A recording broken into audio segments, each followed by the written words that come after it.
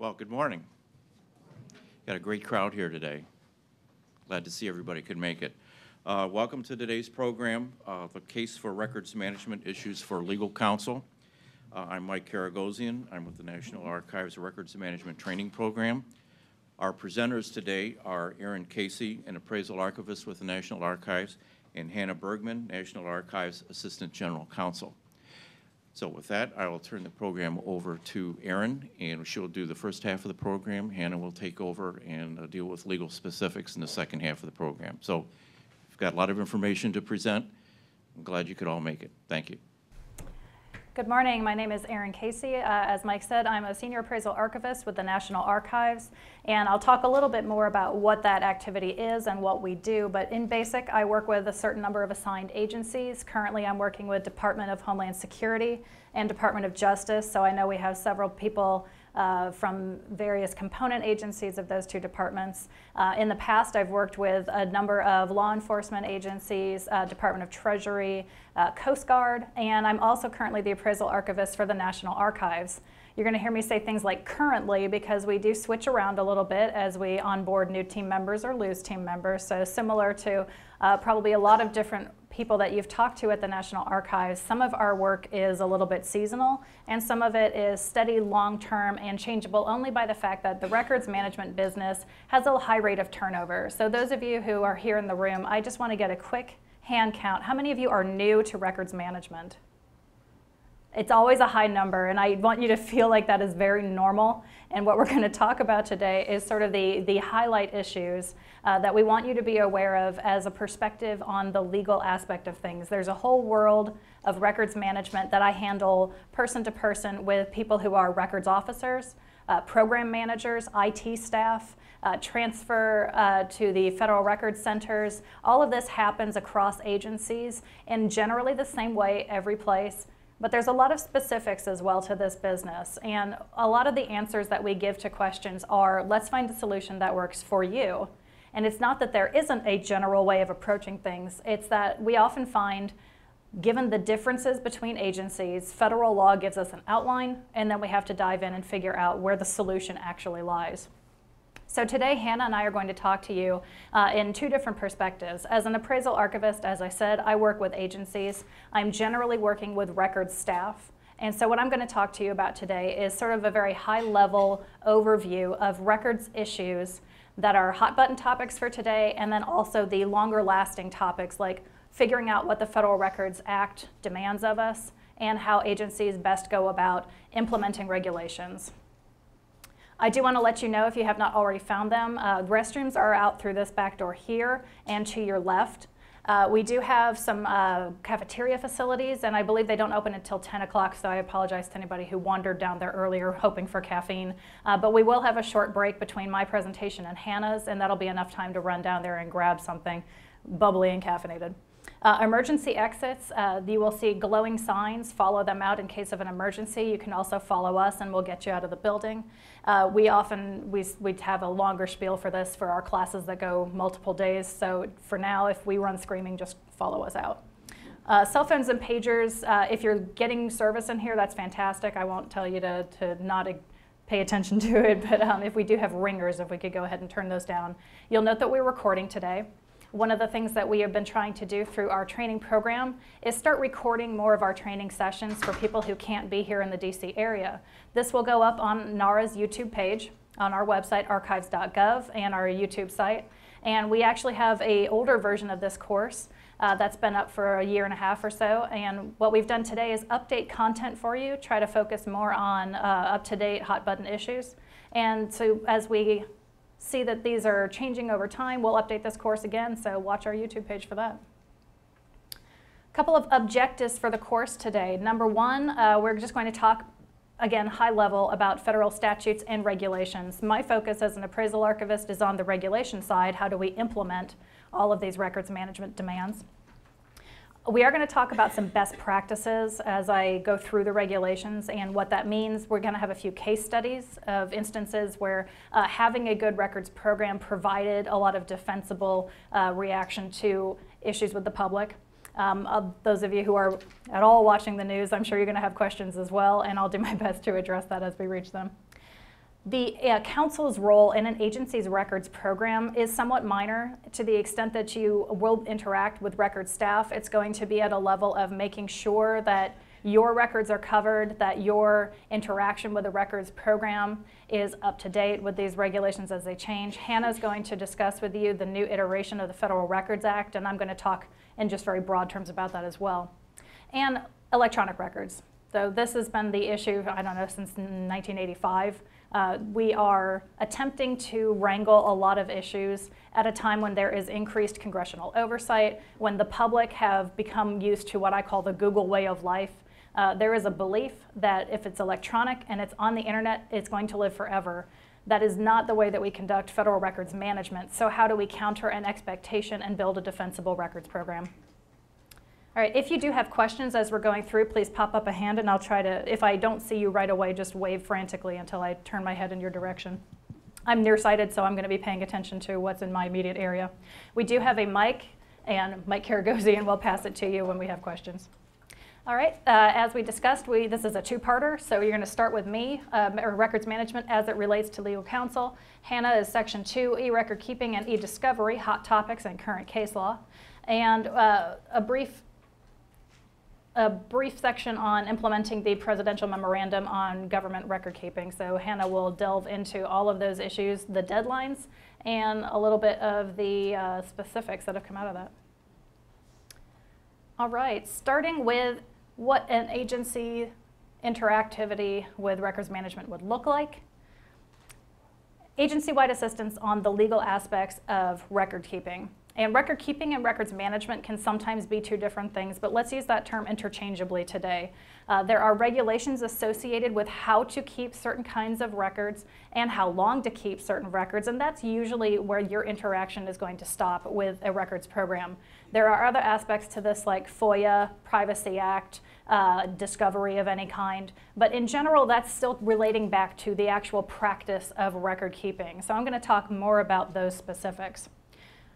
The life cycle of a record begins with creation. You have to ensure that you are in fact creating the records that you're supposed to be creating to document your programs. And that's the entire agency-wide from HR all the way through to the minute office-based programs. Anything mission-related is obviously of greater importance than some of the purely administrative or housekeeping record material, but all of them feed into that same practice of making sure that you're creating what you need to in order to carry out those program functions. Management, and I have a little gesture and I'm going to do this. It's a goofy little thing that I came up with to demonstrate the records life cycle, but we start at creation and it's like sunrise.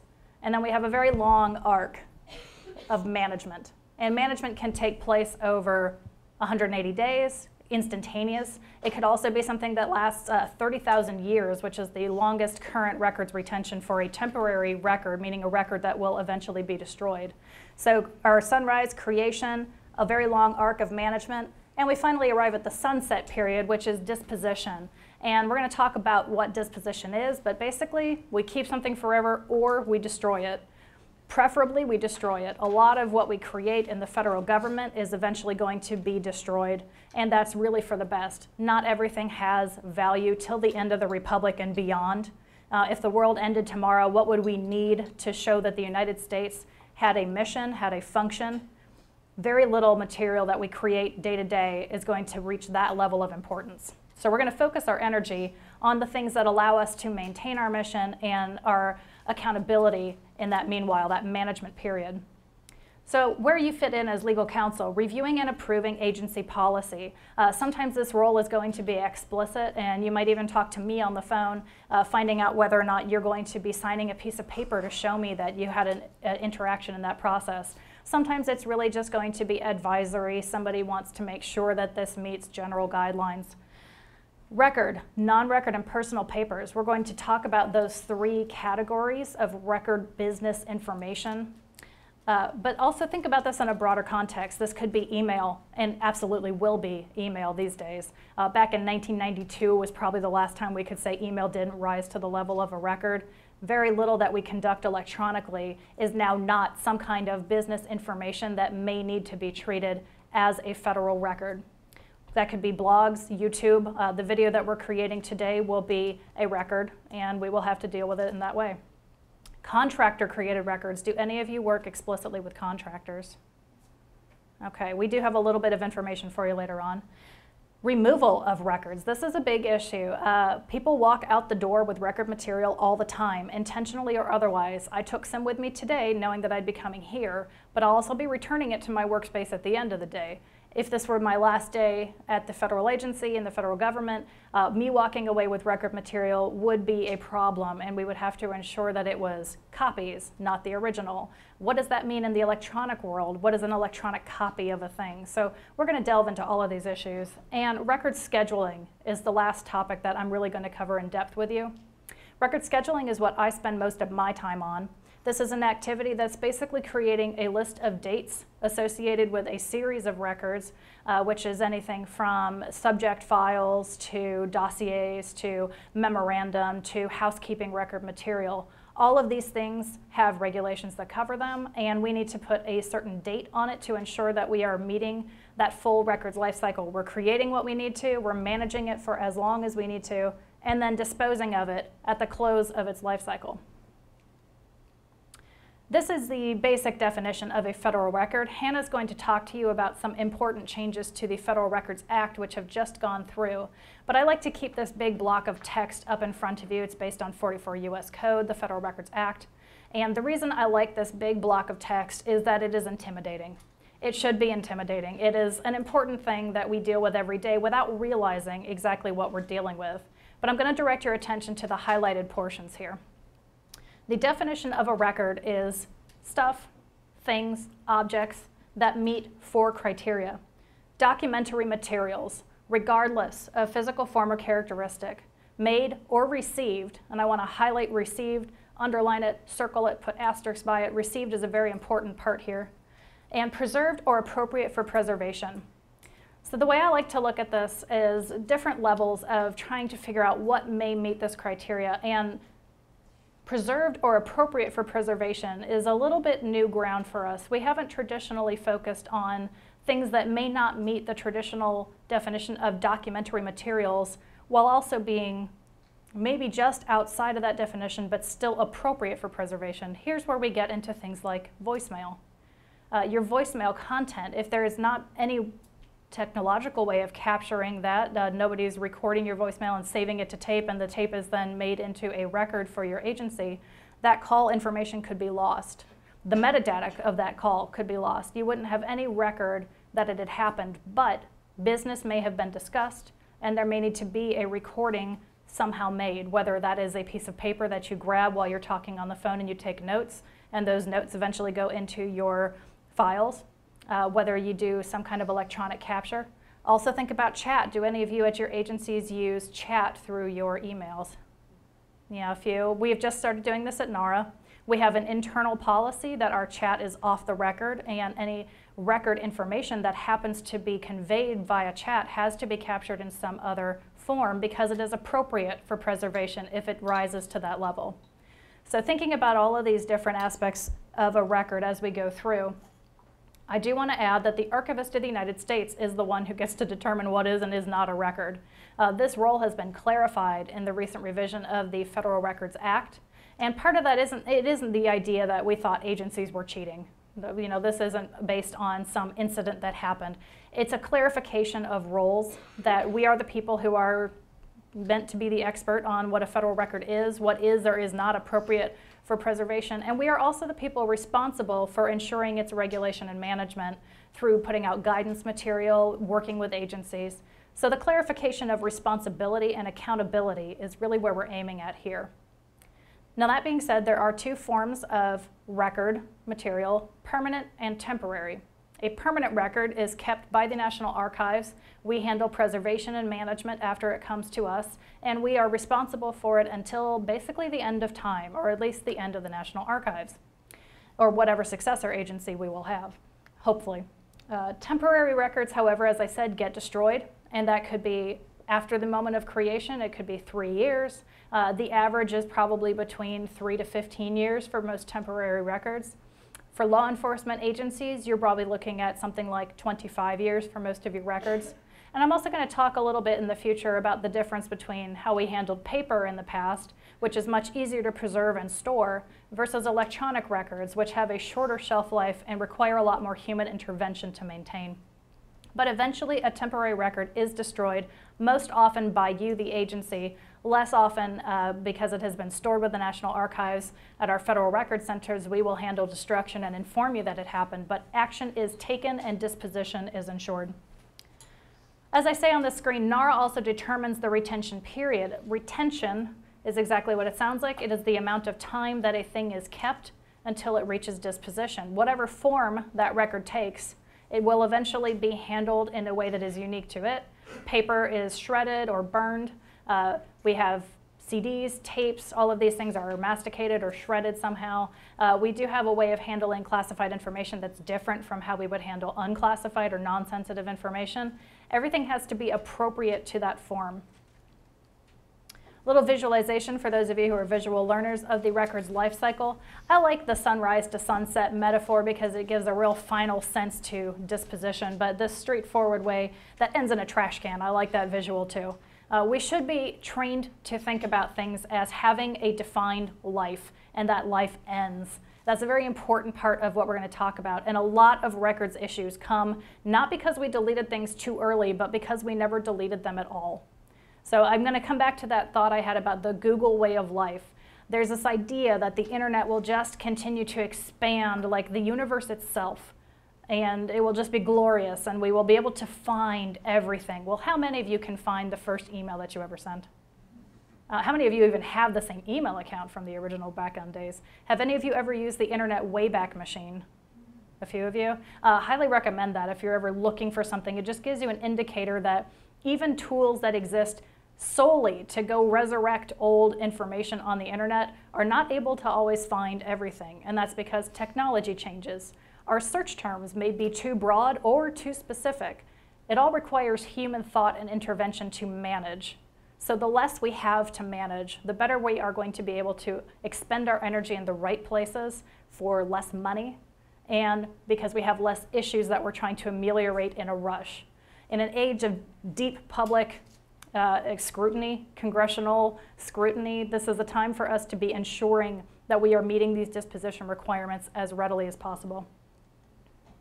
So is everything a record? I apologize for this graphic. It looked really great when I did it on PowerPoint, but it's not so great today. But basically what I'm trying to show you here is that there is a realm of federal records, our blue circle. There is a realm of business information that does not rise to the level of a federal record, that big block of text, made or received, documentary materials appropriate for preservation. There's also personal papers, which is this sort of cut off square on the side. And we're going to talk about what all of these are and how to manage them. But there's also a very big overlap of non-record material. This is business information, generally created in the course of business, but for some reason it doesn't rise to that level of needing management in the same way. You still have to dispose of it. It still accumulates. All of us who have garages are very familiar with how things accumulate when you're not looking directly at them. So this is sort of the detritus of the federal records world. And our job is still to ensure it's not getting in the way or the budgetary way of our management of record material. So let's talk about what is and is not a record or non-record. I'm going to spend some time on this because you as legal counsel are probably going to be called upon at some point to do discovery, and you're going to run into an awful lot of non-record material that could have been disposed of before you had to perform an agency-wide email search. So let's spend some time dwelling on what we can get rid of. Agencies do have to manage their non-record material, and part of this is because a record must be identified as a record. That is part of the Federal Records Act, 44 U.S. Code. We're ensuring that we're creating the right material, but also that we can find it once we've done so. If you check out the disposition of Federal Records Handbook, this is one of those tomes that you should keep, on your bedside table so that you can read it at night and just feel informed and dream big.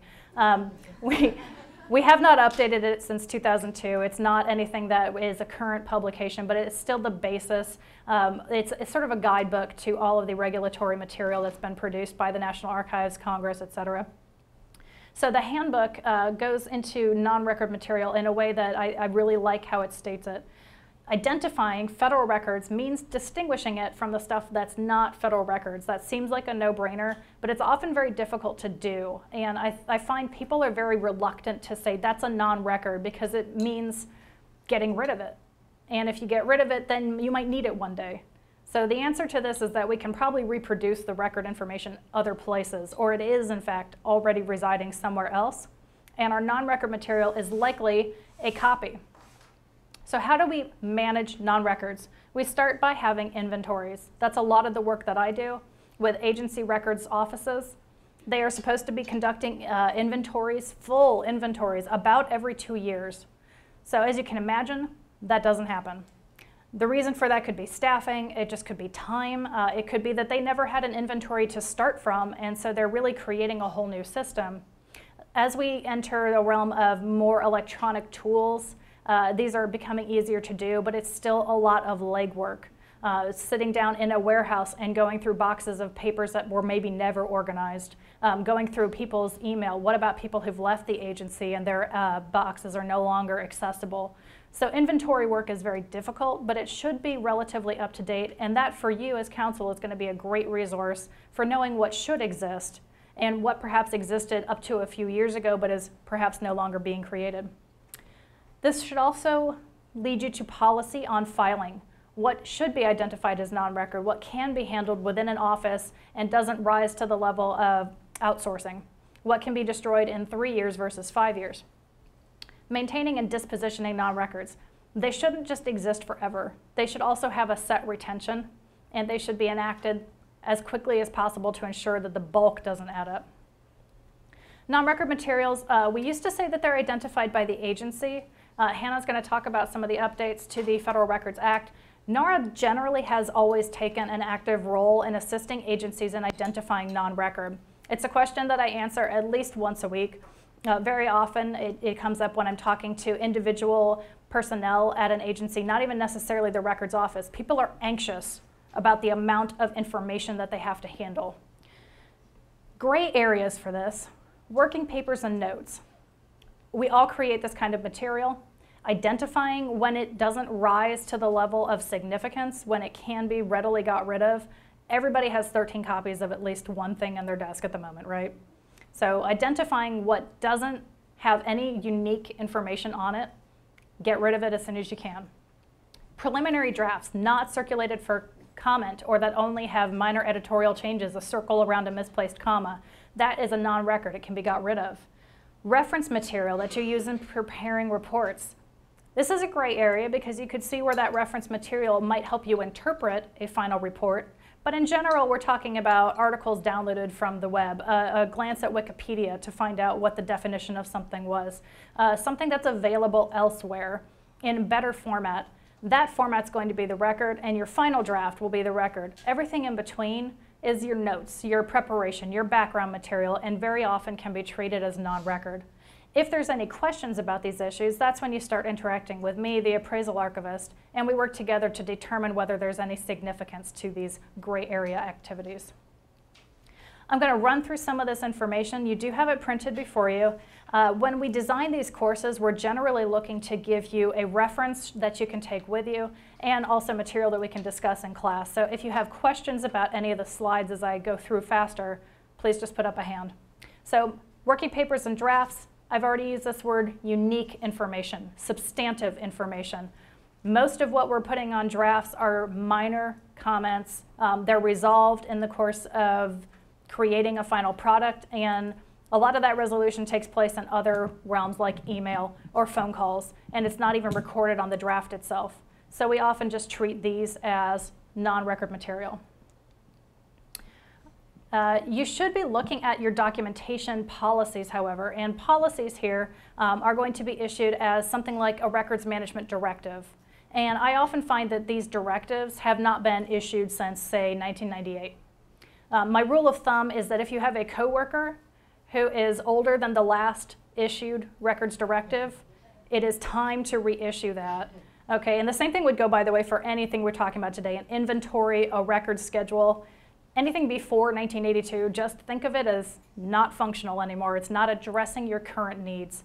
And these policies could be a place to tell you, should all drafts issued by a senior agency official be considered record material because their hand is on it. They're looking at a product that's probably already closer to final anyway, and maybe every comment they make is going to be deemed significant, unique, and we should capture everything created by them. Whereas the original staffer who started drafting this document doesn't have a hand in it after the original was put together and circulated for comment, so theirs is going to be non-record. Policies can help establish these things. That may not rise to the level of policy in your agency, but practices are in place, certainly. And the last time we examined our practices instead of just starting to do them often gets in the way of management.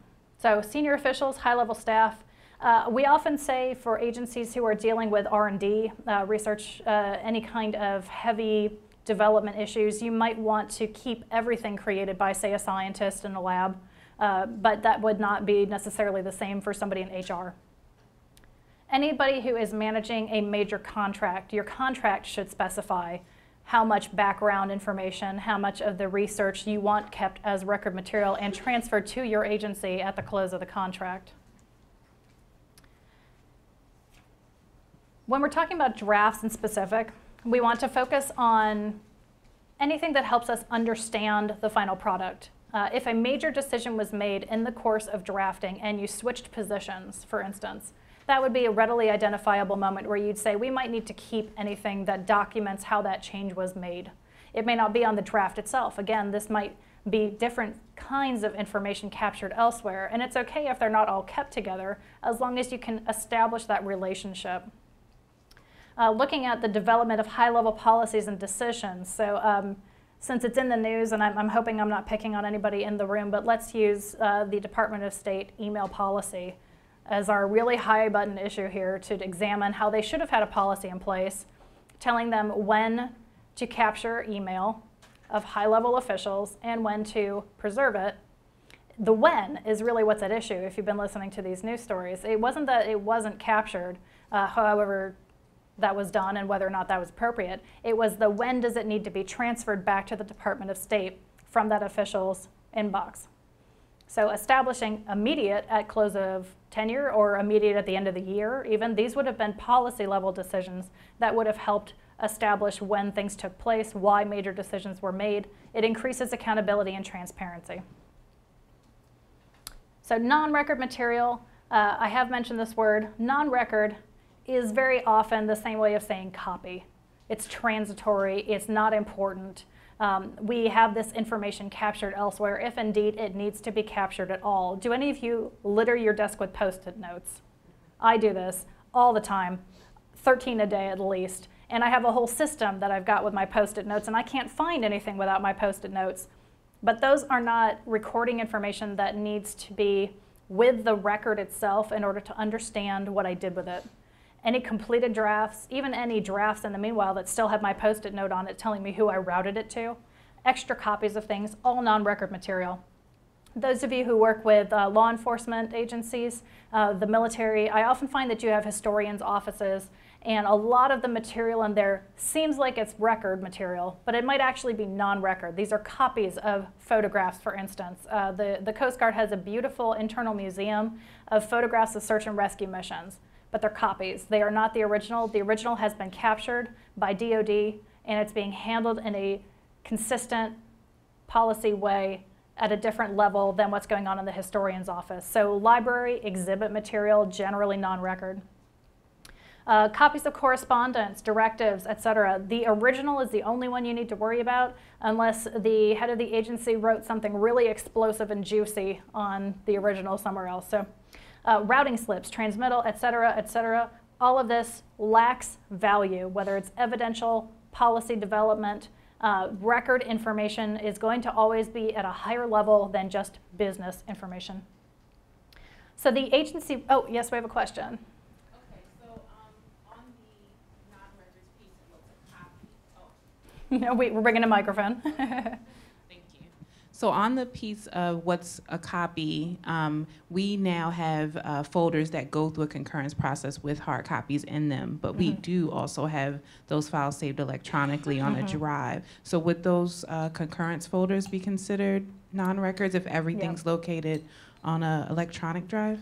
That's a policy decision that you would make the decision that say the electronic is the record copy.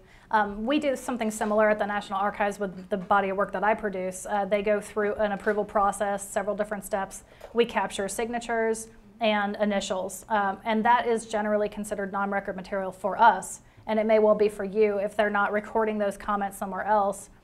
Whether or not those comments rise to the level of creating value in the draft, if you're saying no to that, then I would say that's non-record material. Okay. Yeah. Thank you. Yes, we have another question. On that slide, it says duplicate copies of documents maintained in the same file, and I was Mhm. wondering if you could talk a little bit about duplicate copies in different Thank you. files. Yeah, I'm glad you pointed that out, actually. So duplicate copies in the same file. Here I'm talking, and unfortunately I'm probably talking to most of you in the room, are notes. If we have, say, printed out 13 copies of a recent court case or a piece of a court case, we do not need to keep all 13 copies. I work with the Executive Office of the United States Attorneys, and this is actually the basis of a major expenditure for them that they transfer to the Federal Record Centers boxes that were mostly copies of otherwise existing material. And this is an expense. This is something that you're paying for shelf space. So if you only need one copy to understand what happened, do not keep all the rest of those unless they've got anything different on them, anything unique or substantive on them. This could be, I know we often do this, that we'll have our handwritten notes. Mike, I'm going to borrow his introduction notes. He's going to make a copy of this on a copy machine and keep this and the copy in the same file. You don't need to. There's nothing unique about creating a copied version of something. Printouts, we see this very frequently, multiple prints of an article that just happen to all be kept in the same subject file. Subject files are absolutely the worst for this, so we do find duplicative material everywhere we go, and ultimately it just comes back to your agency paying for that space to store it, whether it's internal to you or with us at the Federal Record Centers. Did that more or less answer the question? Well, I was wondering more about duplicates in different files. Duplicates in different files, okay. This is a gray area, absolutely, because it might be that the duplicate that exists, say, in the legal brief is being kept in the contract office as well. They're serving two different functions at that point. So even though it is duplicative material, it's the exact same piece of paper, they're actually answering for two different needs within those offices. In that case, they're not duplicates anymore. So that brings us back to our definition of a record, made or received in the course of business. Whoever created that original sent it to another place who received it and acted upon it. So action is often what helps us define a federal record. A copy is never going to be used for anything but reference. It's probably not even going to be used because it's a copy. But if it is actual material that is received by an office in the course of business, and then they take some form of action upon it, even if it's only reading it, that's going to be treated differently at a record level. So we have our knowledge area courses. If anyone is curious about this, Mike is going to be a great contact for you. Knowledge area 2 has a whole section, and we can probably send out some information for you. There is also a handout for our knowledge area courses that helps define what is and is not a record. And talk to me after class, and I'll see about getting you a copy of that record tree. It helps make a decision based on what actions were taken and when it was received. Okay. Yes? I don't know if you're having like a question and answer afterwards, so I can ask this later. So we sometimes receive books from not necessarily fans, but people who think they're experts Sure. in what we do, and then they send in, they say, for your reference. I don't even know if we're allowed to keep it because it might seem like an endorsement, or are we supposed to keep it? Is it supposed to be some sort of record or something? From a record standpoint, I would say probably not. That to me is just, you would treat that as citizen mail. Every agency, especially law enforcement agencies, deal with citizen mail. People just send you things apropos to whatever was on their mind at the moment. From the legal perspective of whether you can keep it, Hannah? If it's, probably not if it's a hardcover book that has a price more than $20. Okay. To capture that for the video, the answer was probably not if it is a hardcover that has a price of more than $20. No. No. Okay. Yes. We're going to Vanna White mic over to you.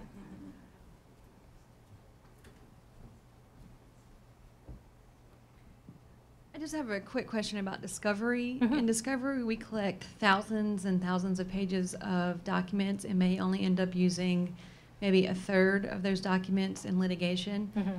How would you classify the other 2/3 of the documents that we never used? That's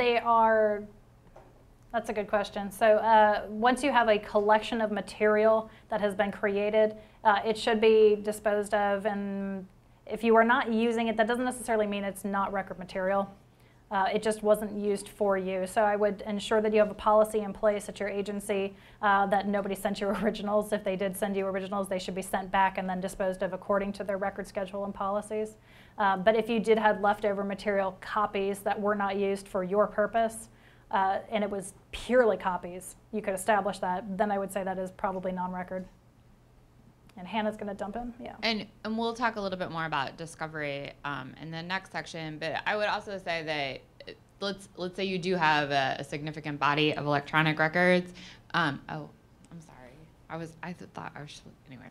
Let's say you have a significant body of material that's been collected in response to your e-discovery request. The agency has sent it to DOJ. DOJ is processing it. Things are happening, or you yourself have independent litigating authority and you're processing that as part of a litigation matter. I would apply the record schedule for that case file, right? So you may have materials that ultimately do make it as into the litigation or used as exhibits in your court filings. You have the body that you've collected of material that was useful, and then the things that you ignored. I would essentially apply the case file schedule to that entire matter, rather than try and parse out, oh, well, I didn't use this gigabyte of e-discovery material, so I didn't act on it. Is it a copy or not? So if you're the agency who sent the information to DOJ, you may have one disposition for that information. DOJ may have another disposition for that information. And it's most likely that litigation file is going to be managed by the litigating agency, not sort of the internal counsel's office. Is that helpful? Okay.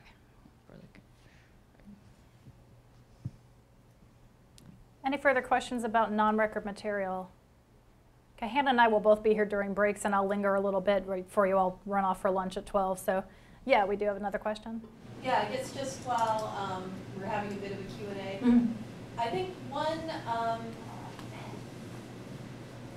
think one hesitation that we've found in my agency about getting rid of non-record material is that it's a large agency, and there's a concern that something will get FOIA'd, Right. and someone won't know the instance that it got FOIA'd, and then there will be some confusion about whether it was going to be responsive to the FOIA that came in, even if it's not a federal record, because it's broader. And so that's been leading to a lot of reluctance to get rid of anything. Yeah. And I don't know if you guys have counseled agencies on that before? Or? Oh, definitely. It's not an unusual attitude. The fear that I might need this to respond to something. I mean, the answer is it is defensible for you to be disposing of non-record material if you have policies in place that identify them and allow you to do so. If you have no established program to help you identify and manage non-records, inventories, for instance, policies, directives, it's going to be much harder for anybody to feel confident in destroying material. And that's why it is of utmost importance that the records office have these updated directives that say this is what non-record material is, and it's going to include copies and say routing materials. Giving a list, giving people the tools to identify that is part of that directive and policy need, and that will help alleviate that situation. The FOIA rules, obviously, they are broader on the definition of record. If it exists, you may have to serve it. So eliminating what exists is defensible if you've got that program in place, and should be done in order to help narrow the scope of what you're responding to. One more question? So if I understand what you're saying correctly, the policies and directives would be in addition to the record schedule. They would sort of Yes. because I read these record schedules as part of our duties, and they're very difficult to understand, even as an attorney, let alone Sure. if we're trying to explain them to the program office clients. Right. So the question of record schedules, and I've got a couple of slides later on that we'll get to defining more what should be on them. Record schedules are only for records. Directives and policies will cover the realm of material that is outside of the federal definition of a record. So yes, policy should be in place that helps identify these things. They will appear on inventories. Your agency may have, for instance, a manual. And manuals, they've become old-fashioned. I would like to bring them back.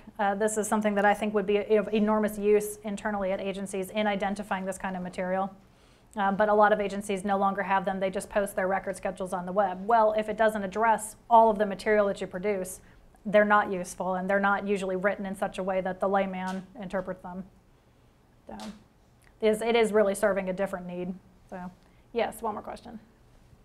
Since we're doing a Q&A, Yeah. I wanted to go back to your very first slide, Mm-hmm. which was not where the exit was, the definition of a record. Yes.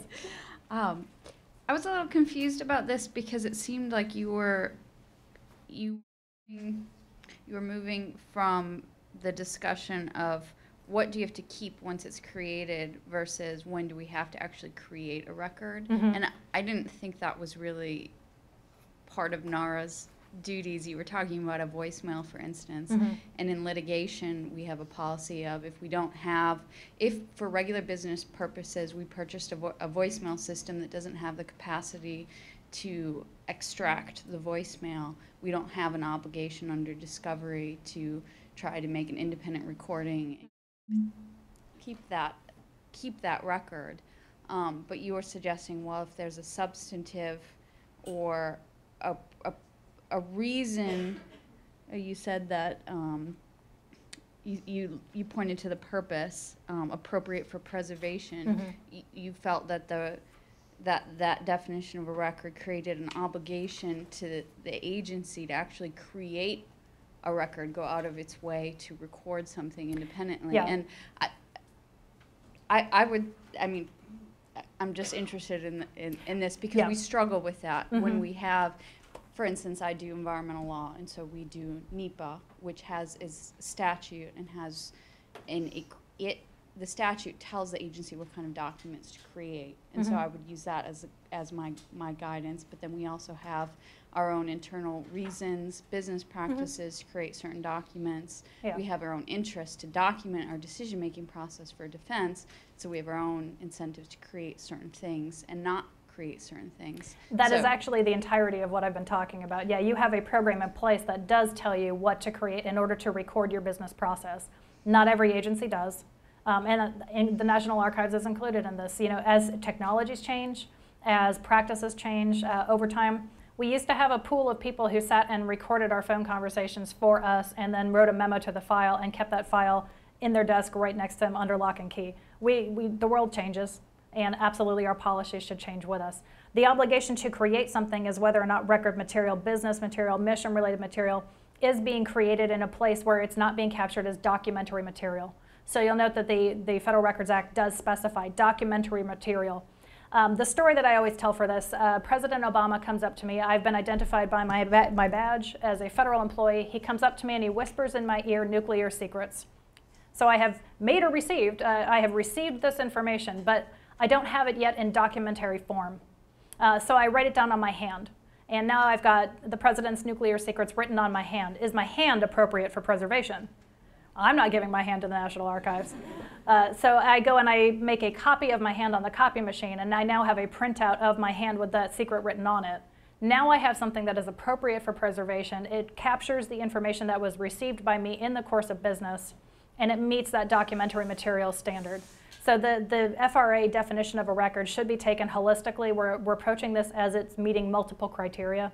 So if in your voicemail, you have no obligation to capture what was said because your policy is in place, but major business information was exchanged, you would probably be writing that down somewhere. You know, it would be captured, recorded somehow as a decision that was made. Well, if not, then we'll have a conversation later. But in general, that's the obligation, is to ensure that you have accounted for major And substantive is, again, the word that we're going to use here, unique or substantive information that is not somehow being recorded elsewhere if it meets your need, okay? I feel like we're still in a gray area with you. How about we approach afterward and we'll talk a little bit more about that, okay? All right, I'm mindful of our time, so I'm going to pause questions here for a moment and go ahead a few more slides and we'll see where we get to. Okay, we have talked a little bit about non-record, but what I want to emphasize on this slide, I think we've already reached this period of concern in this class. So the first bullet here, giving responsibility to operating staff can lead to misapplication of the non-record label. This again comes back to inventories, policies, having a directive, and of course having authorized people conducting disposition. It may not be that you want to leave it up to everybody with a computer to delete their own material from the share drive. So policies help eliminate that possibility. You should have records liaisons, for instance, in your agency who work within each office and are going to be responsible for carrying out regular cleanup. So that all comes back to building up a records program. You personally, as a counsel, are not going to be doing that or even leading that effort, but you should be aware that that material is being destroyed at some point by the appropriate people. Oh, and the last bullet here, I just want to point that out again. When in doubt, if there is concern, default to record status and then treat it something may not be permanent. You may not need to keep it forever, but it then confers on it a little extra cover for you. You will have a record schedule that addresses that material, and that will put a retention period on it and allow disposition in accordance with your existing policies. Non-records shouldn't be interfiled. So this is the major difficulty I think that we all have is interfiling everything. And subject files, I've already mentioned, I think they're the worst culprit for this. I create subject files as well, and I do the same thing. Email, we absolutely, we all get non-record material, copies of transmittals, the agency-wide blast about the holiday party, non-record material, can and should be segregated and deleted. We're going to talk more about enacting culling activities on your email as we get forward, and Hannah's going to address our capstone policy, which is NARA's guidance on email. So personal papers, documentary materials, so we're still hitting that one piece of the FRA, but they are private or non-public and do not relate to or have no effect on agency business. There are a few agencies that are accepted from the ability to cull out or delete or destroy non-record and personal material, and that would be, say, the Executive Office of the President. We take everything that they create. Some of it's really awesome. A lot of it is, hey, do you want to go to lunch down at the Pizza Palace? So that material can generally be destroyed as soon as you get it. I do recommend things like having a folder, whether it is physical or in your inbox, that allows you to immediately segregate personal or non-record material as you receive it. And that's just a quick, easy way of handling material, identifying it, and then identifying by that elimination everything that is record material left in your inbox or in that folder. Calendars are not personal. Even if you write down your dentist appointment on your government calendar, that is part of that federal record. So if we have concerns about things that need to be segregated for whatever reason, that has to be addressed by policy, and it has to be very clear what will and will not be appearing on that calendar if you have to edit it down the line. So if you are using them intermixedly, I know I do, my chiropractor appointments are all listed on my government calendar. No one's ever going to be interested in my personal calendar. I don't rise to the level where we're capturing it. But if you are a senior agency official, it's something to think about. Should be clearly designated and maintained separately. Email. So email is a real fishy issue, obviously. I'm going to talk very briefly about email policy, email definitions, and we're going to get into guidance materials in Hannah's part in the following hour. An email message is created or received, coming back to our FRA definition, created or received, on an agency email system. It could include notes, it could include attachments, it could be substantive, it could be notes about where to go to lunch. We also include in this definition of email metadata. The metadata is information about information that tells us the who it was from, at what time was it sent, was it received, was it opened. Do we have any Good Wife fans in the room? Yeah, oh, you should all be watching, it's fantastic. And the reason I say it's fantastic is that they have entire episodes devoted to the question of metadata. and it's a lot sexier than it sounds, but they had a really wonderful exploration of what happens when a court case involves metadata for email and whether we can prove that information was actually received by an agency, who read it and at what time, and was it then acted upon. So metadata is very, very important in how we respond to email. When it needs to be captured, when it doesn't, are all part of the policies that should be established at your agency. So we know what an email message is. An email program is the delivery mechanism. So there are two different pieces to this. The platform, for instance, NARA uses Gmail. That's our platform. The messages that I receive are content that include content about the content. And everything else beyond that is technology. And we still have to manage that, but we're really looking at a small amount of record material out of the world that we call email. There are applications called email archives. And a lot of agencies had gone this route. We are finding that there are repercussions to any way of storing email over time. But again, the Google way of life maintains that everything should always exist, right? In federal records, we're trying to manage that. We're trying to make sure that as much as possible is deleted. And the answer to all of this is also that that leaves behind a body of material that must be preserved until it is either transferred to the National Archives or a sufficient amount of time has passed that it no longer has value and can be destroyed. Email archives were set up as something of the answer to that. If you go the route of an email archive at your agency, something to be aware of. You may not be able to extract information once it has gone into that. This is separate from the cloud. The cloud is, well, we'll go into the cloud a little bit later. I don't want to sidetrack, but an email archive application carries with it some security concerns. It carries with it FOIA and Privacy Act concerns. So you want to be sure that your agency's way of handling email that must be preserved for at least a certain amount of time is being enacted in such a way that it meets your other obligations. We do have a bulletin at the National Archives. If you search archives.gov, it's going to be listed as NARA Bulletin 2008-5. That indicates the year that it was issued. As you can see, we've been dealing with email archives for a while. Email can be removed from the server manually or automatically, whatever you choose. It should be indexed, should be associating files for search and retrieval. Here's where FOIA is obviously going to be a major issue. Just because we have it all in a bucket doesn't mean that you can reach in and pluck out the single email message that you want. So we want to ensure that we are still meeting record obligations of being able to identify what we created. And here, coming back to our non-record and copy material, we want to make sure we're only pulling one version of that message, not snapshots over time of that same email message sitting in the trash button for however long it was. So all of these are technological considerations. I bring them up to you only to be aware as they intersect with activities that your offices are going to be conducting. So again, issues that we're facing with email, especially in email archives, it may not be capable of grouping things by their relationship. So if there's no intellectual relationship left and you just have things, say, indexed by the time that they were sent, you might have to use a search function, and that search function may not catch everything. So we have issues here. How many of you are familiar with the conversation view in email? Okay, that's a grouping of a relationship, a thread or a conversation.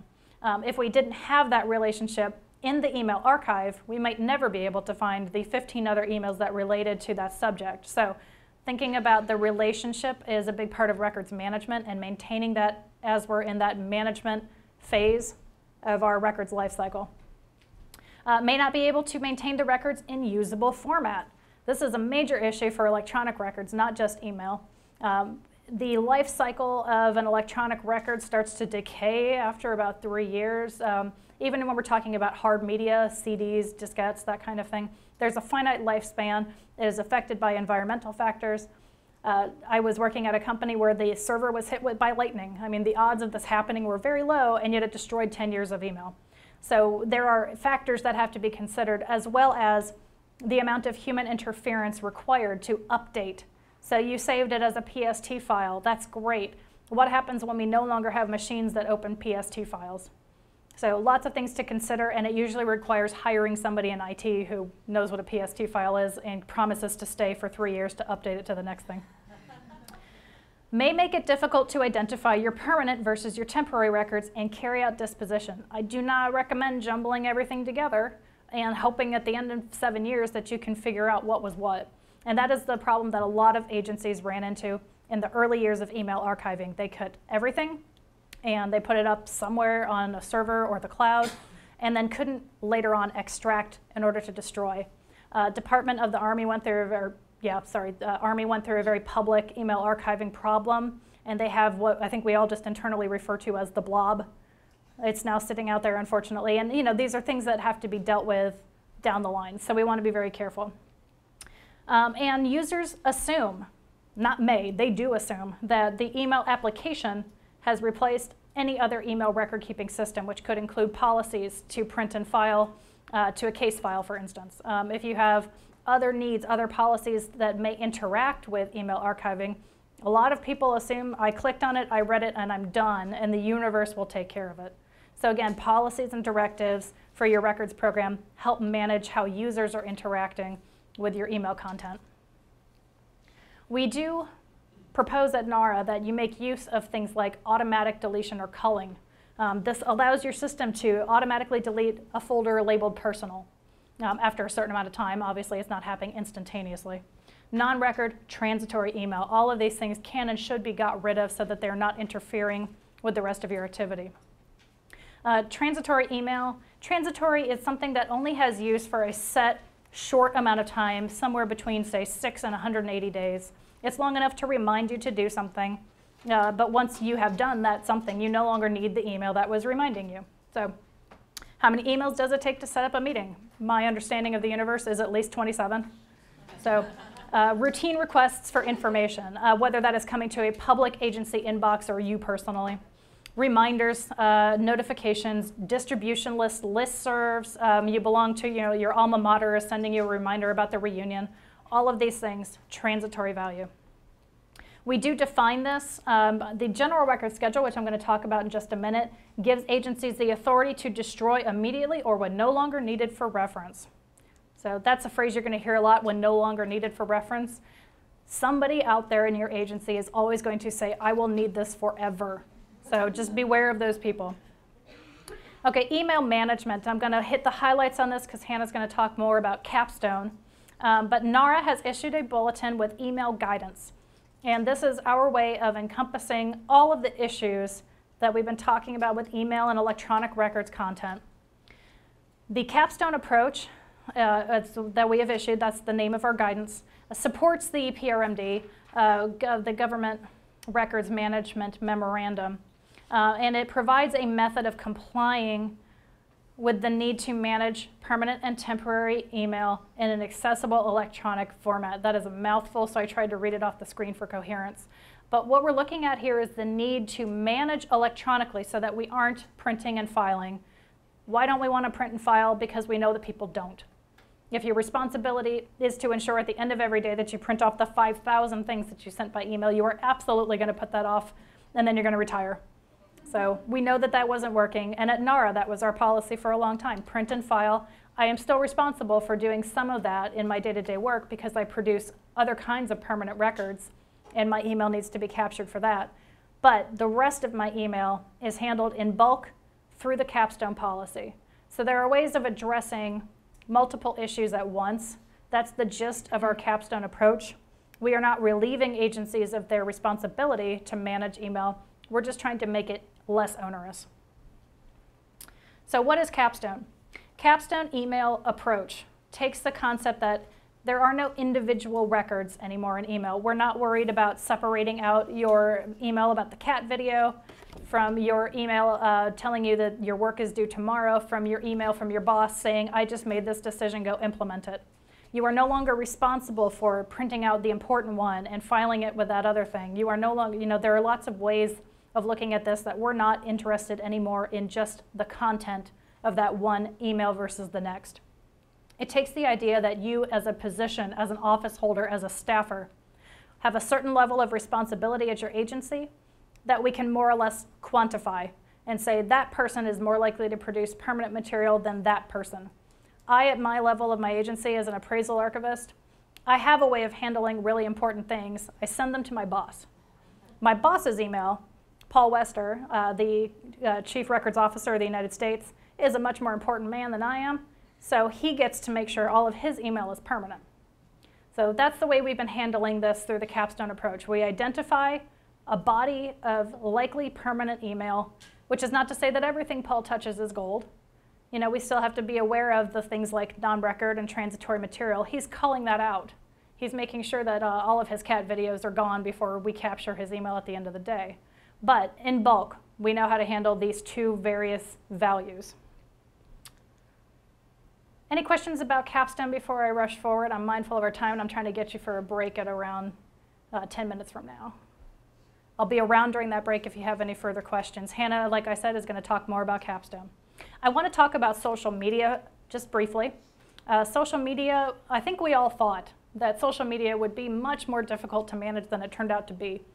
The answer to social media is that it exists, your agency is using it, and it should be managed. So that wasn't that hard after all.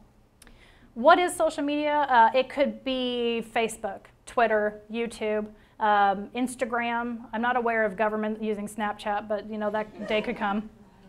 We are using it to connect people to government, sometimes to increase transparency, sometimes to interact and solicit public comment on agency activity. Sometimes we're using it for recruiting purposes. I don't know if, you know, other than USA Jobs, you know, using Facebook to say, hey, there's a big show coming, come on down. A lot of times we use it to point back to agency website where the website is announcing something. I've seen a lot of blogs and I've seen a lot of video. So in general, we are trying to create some kind of collaboration and interaction with the public. Is it a record? Comes back to that federal definition of a record. Is it unique? Is it available anywhere else? We used to be able to say with some certainty that anything on an agency website was probably in paper somewhere else at an originating office. That's no longer the case. A lot of the content on websites and social media is unique. Whether or not it needs to be kept for all the time is a very separate question and should never be confused.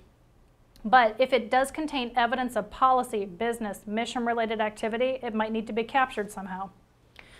Is the tool authorized for use by the agency? We have found increasingly that, you know, somebody got really excited in a program office and thought, I'm going to go create us a new Facebook account. And it wasn't authorized through the agency, so that might need to be captured just because somebody went and did it and it had unique information.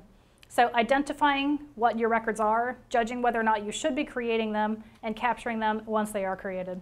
Major issues for social media. Coming back to the Googleization of the world, the public has an expectation that once we create it, it will exist forever. So again, we just want to make sure that we might need to capture something even if it doesn't seem significant because we interacted with the public. The comment section on anything is an example here. YouTube videos, you get the people who are ranting and raving and the people who submitted a serious comment and it led to some sort of decision down the line. Having a policy in place for how you're handling commenters, whether or not you will respond to commenters, and if you consider the receipt of a comment to be of the same value as a comment that was received and then acted upon. All of these are policy decisions that are individual to your agency. They're not dictated by the National Archives, just that you consider this as possible record material. Other things to consider, data that resides with a third party. Facebook, for instance, is a third-party platform, and you may need to work with them to contractually capture information that is being created on that website. Early on, we had, I think, high schoolers, I guess, were hired by agencies to sit there and literally copy and paste onto a Word document. That's clearly not efficient. There are tools that exist, not a lot of tools, and not a lot of them are answering the specific need that we have to individually identify and act upon record material. We do not yet have a capstone-like approach to social media that answers for things in bulk. So these are decisions that probably need to be made based on individual agency uses, maybe even at the program office level, how you're interacting with social media. So we talked a little bit about public comments. The one thing I want to emphasize here is that your social media practices should be consistent with everything else you're doing with records. If you would have treated a comment from a staffer on a draft of a policy document as a record, you might want to treat comments received from the public in that vein as a record, etc. You also want to ensure that somebody is in fact responsible for record keeping activity with social media. You probably have a social media office at your agency these days. Are they actually aware of their obligation to meet record standards? We have a case study, and I am pleased to report that this has actually resulted in an accepted record schedule. Department of Homeland Security submitted a social media schedule that covers every component agency under Department of Homeland Security, and it covers every form that is known at this point in time to exist of social media, and it covers every possible instance of what kind of record content is being created and captured on the social media. So it defines what is a record, it defines what is not a record, it defines how commenting policies are handled, it defines but does not limit to existing social media platforms, and it limits who is responsible for enacting disposition. Everything on that schedule except for one type of video is temporary, meaning it will be destroyed at some point. And that also includes policy on how to interact with the third-party owners of different platforms to ensure that that material is in fact destroyed. If it is permanent, how are they pulling it off of that third-party platform and ensuring it gets to the National Archives as a usable, recognizable record? So this record schedule is accompanied by policy at the agency. They have issued a directive that responds to the issuance of the record schedule. So we've got the list of dates identifying what the records are. They have an inventory behind that. They have a directive behind that. And there's going to be training out in front of the issuance of this to allow them to actually ensure policy is being put into practice. So that's an excellent case study for that. I'm happy to point people to our website to find the social media schedule if anybody is further interested in it. The other thing that this schedule did, which I thought was really brilliant and fantastic, it identified content versus copies of content. And Twitter is a really great example of this. You have 140 characters to do something for your agency. You're probably using that to point back to a blog or a space on your website or your news being released by the Office of Public Relations. Twitter is often just copies of information when we're talking about federal agencies. We're not using it to create unique stuff. So identifying content versus copy. One of the most difficult things we've been talking about today, get out in front of it, establish a policy, and then be ready to deal with exceptions down the line instead of treating everything individually. So I've talked a little bit about record scheduling, and I'm going to wrap up with some instances of applying that to your interaction with the records office who are creating record schedules. A record schedule is a document that lists series of records created by your agency. Not records that you think you might create in the future, but records you are creating now. And our regulations allow you about 2 years after the start of creating a certain type of record to figure out how you're going to manage it and then create this record schedule. You may also hear a record schedule called records disposition schedule. I actually quite like that one because it keeps disposition in mind, puts it forefront right there. Records control schedule, I also like that because control, we want to make sure that we are actually managing all the material listed on this. Records retention schedule, sometimes just schedule. So these are documents that are created by the records office at your agency. They are submitted to me. I am an appraisal archivist. I will work with that records office, go back to the program office, appraise the records that are on this schedule, and together we will agree or disagree on the proposed disposition of the records. Once we are all in agreement and all of NARA's stakeholders have had a chance to weigh in, we post a record schedule to the Federal Register. The Federal Register is a National Archives publication, and it invites public comment on the disposition of records. The public care when we throw things away. They never care when we want to keep them. So we do not post permanent records to the Federal Register, only temporary records. They have an opportunity to protest, basically. Comment is the name of the actual process, but it mostly involves screaming and caps locks. So we have this opportunity to allow the public to interact with us. That comment process is captured. Sometimes it affects the decision to reduce or lengthen the amount of time we are retaining a temporary record. Sometimes we switch it from temporary to permanent, depending on the level of the outcry, the sense that they are, yes, we misjudged. So this is an opportunity for us to sort of get a second look at things. Sometimes researchers will come to us and say, there's great public interest in this series, and we just have never had an opportunity to use it before because it's never been kept long enough. That could affect our decision. We are interested at the National Archives in how the public interact with government. So we give this opportunity through the record scheduling process to increase accountability and transparency, to increase the possibility that citizens can actually use records as part of research, jeopardy. There have been a lot of different instances for preserving rights longer. Passports are a recent one I can think of. We decided to keep passports a great deal longer than we had been because we found that genealogists were very, very interested in this. And there were also perhaps a lack of other supporting documents for immigrants from a certain time period who were not getting alien files created, for instance, or who had not had any other interaction with a government body other than their original passport coming into the country. So this is our opportunity to serve NARA's function of interacting with the public while also meeting your need, hopefully. For the most part, it's a pretty smooth process. We go through the Federal Register. Most of the time, the public does not comment. And we get to the approval stage. The Archivist of the United States signs a record schedule, approves it, puts a stamp on it, and you're able then to enact disposition the moment it's been approved. The regulatory foundation here is 36 CFR, and 1225 is the primary source for the scheduling process. Walks you through for temporary and permanent records, talks about the authorities, how you develop a record schedule.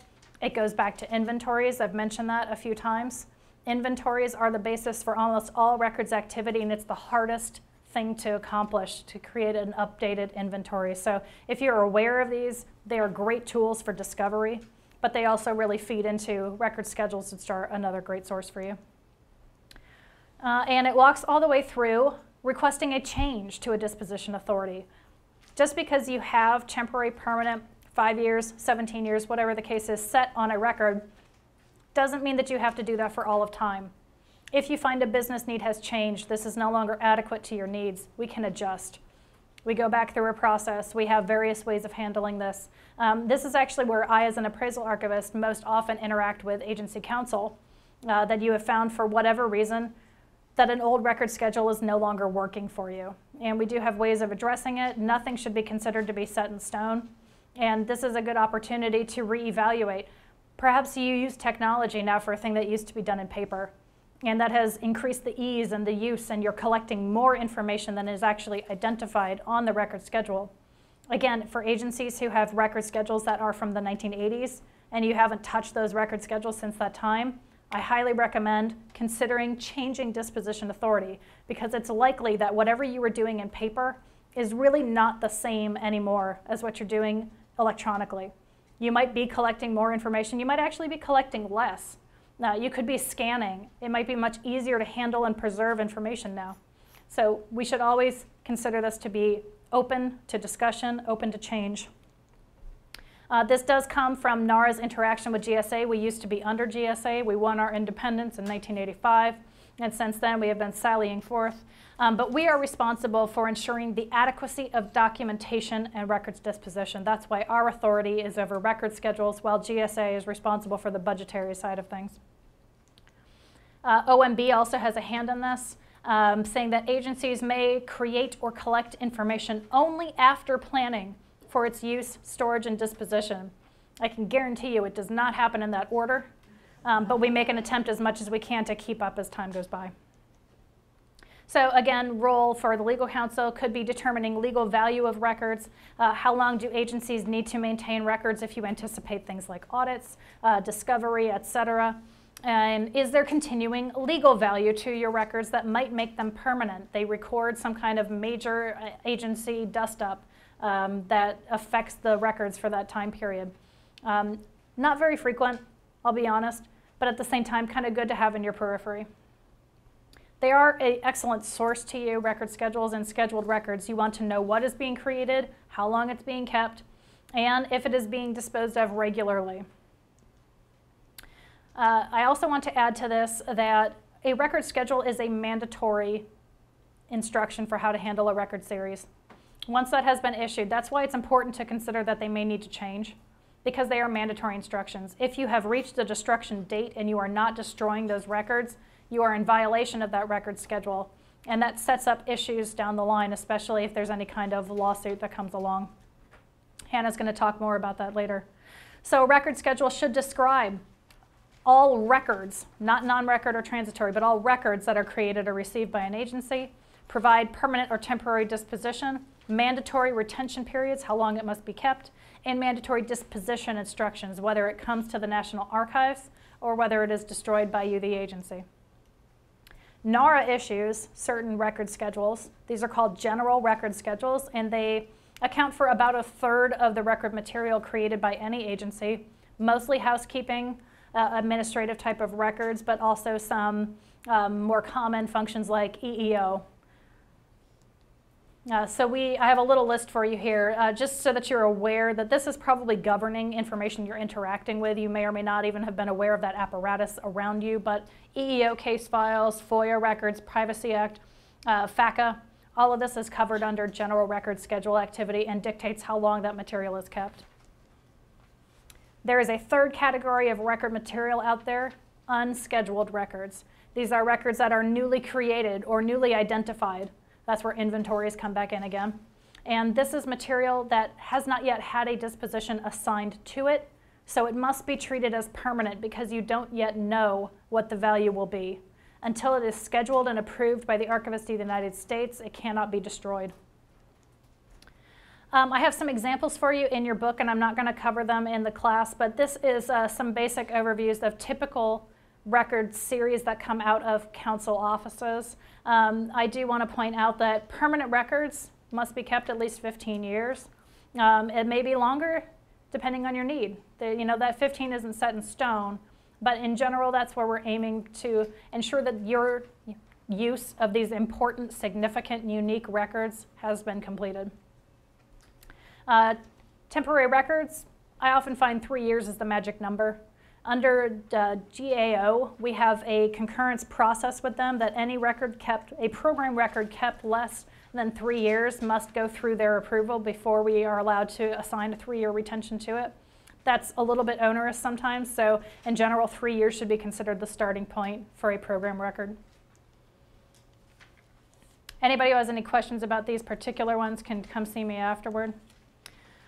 Benefits to you from scheduling, we've talked about all of these at this point. We're looking to establish reasonableness. We are looking to not keep temporary material too long because it's likely to come up in FOIA or litigation.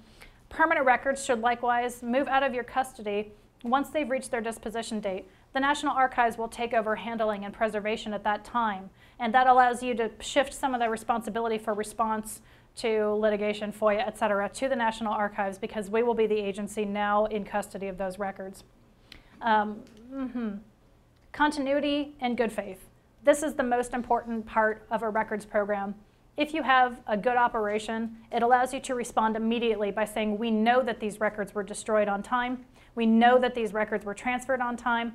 We have been operating, we can prove that we've destroyed on time, and that we have been operating to quickly identify and respond. A case study for this, some of you may have heard of unauthorized destruction allegations.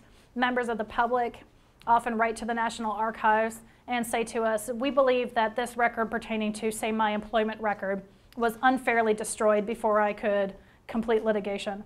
And the National Archives looks at a record schedule and says, yes, the agency was supposed to have this for a certain amount of time. We go to the agency and say, can you prove what happened to this record? Was it destroyed accidentally? Or was it in fact being kept according to a record schedule and was disposed of on time and you weren't needing it to be responsive to this person?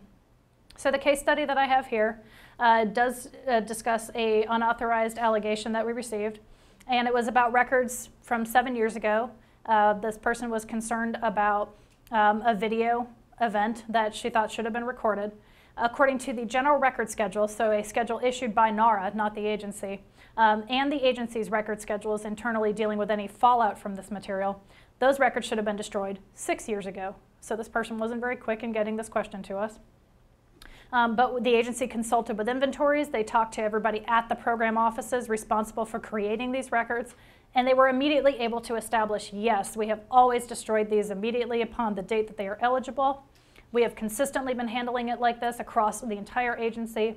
We were then able to go back to this person who wrote this allegation and say the agency is not responsible for keeping this record.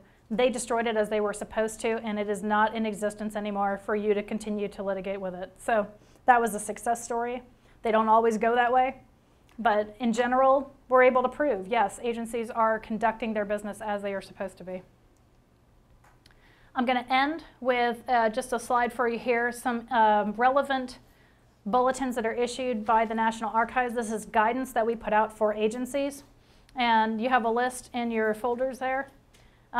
We're going to talk about some more of these in the following presentation, Hannah's presentation. Do we have any questions? I know I've went through a lot of material very quickly, but I'll be hanging around. Yes? Just on curiosity, do you have a policy or recommendation on considering statute of limitations when setting up the destruction requirements or timelines? Do we have a policy at the National Archives on? Yeah, or recommendations. I mean, is it, do you say the agency must always make sure you keep things longer or up to the statute of limitations, such as personnel records? That's what prompted Yeah. it. So I would actually say that is this one on? Probably yes. Okay. Yeah. So I would actually say that's a place where legal counsel can really provide a valuable interaction with the records office to have that conversation and say, no, the statute of limitations for tort claims is blah, blah, blah. We probably want to keep these records of the security incident where someone slipped and fell on the marble, which happens here, for 6 years, right? Yeah. That's sort of my general advice when I get these questions from agency counsel. One of the things that our office does, which is the general counsel's office at the archives, is provide that consultation with regard to the general record schedule items. So the archives is in the process of redoing the entire general record schedule, renumbering it, making it user-friendly, creating spreadsheets. It's going to be wonderful. And so every new item, we are having a conversation about what are the statute of limitations that may affect this disposition. So one of the areas where this came up, and we had sort of a really more robust than usual debate, was I think related to grant files. So I want to say that when an agency gives out a grant, we had previously let those files be temporary with like a 5-year disposition. I don't know. But the statute of limitations related to misuse of grant funds when the agency wants to go to a recipient of a grant and say, oh, you've really gone to Fiji with this money rather than figure out how to get to the moon and sort of recover that money. It was a 10-year statute of limitation. So it ended up changing the general records schedule to reflect that. Now, there's no obligation that be the case. So I think in an agency-specific situation, you would want to have a cost-benefit analysis and say, well, if I've been keeping these records for 5 years, but there is this 10-year period where I might need them for litigation under the statute, then what are the chances that I'm going to that there is actually going to be litigation in that 5-year difference? Has that happened before? Are the storage costs exponential related to that claim? Is the worst that happens that you just don't recover that grant money and you just have paid that person for their trip to Fiji, and that was a misuse of $20,000, but keeping those records, all of those records, that much longer would actually cost the government much more than the $20,000. Like, what's your cost-benefit analysis? So I think that's one aspect of it. There is, and I think this goes to the question you had asked earlier, an obligation under Chapter 29 of Title 44, so 44 U.S.C. Chapter 29 talks about agency record-keeping obligations. There is an obligation to keep records so that they protect the rights and interests of citizens. And so if a citizen is going to need to recover some benefit associated with the record, and you might need to keep the record for longer because of that, you need to think about the rights and interests. We're struggling right now with the disposition for payroll records. I think we had thought about a 99-year disposition. Yeah. Aren't you glad you don't work at OPM? Anyone work at OPM? Right. So payroll records have a 99-year disposition. That's a while. We're actually probably going to bump it out to 129 years, which I'm cringing a little bit about. But in fact, you're allowed to file an application to seek your benefits until you're 115 years old or until the beneficiary of your yeah, right. Exactly. So there is there's sort of the horribleness of the Civil War pension files possibility, right? We still have Civil War pension files because, in fact, there are still widows of Civil War veterans, yeah, being paid. So it is in fact possible that that scenario could arise. Now, doing the math and the analysis as to whether or not it's worth it to keep that record a little bit longer because of that possibility, I'm not going to do. I'm going to provide the statutory guidance. The law says this. It's possible those claims could be processed for that amount of time. You agency, you want to do sort of your cost-benefit analysis, have your chief financial officer really look into that. That is entirely reasonable. I really encourage that activity. It's something that, you know, I don't feel like I have the expertise to do in a general counsel's office, but it's certainly something that should be done, you know, in a conversation with your CFO's office or your budget people, where you're really seeing a lot of storage costs. Yeah, and your appraisal archivist will ask that question once the record schedule comes in. Is this being kept an average amount of time, too long, too short? We do try to help you with that conversation to reach an equitable answer.